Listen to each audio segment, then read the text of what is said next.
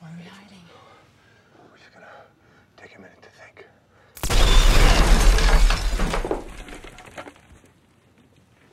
How about that for an entrance? Lucky there are interconnecting rooms. Put the pistol on the bed.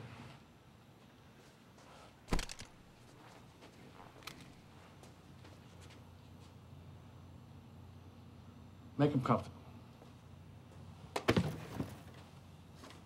Sit.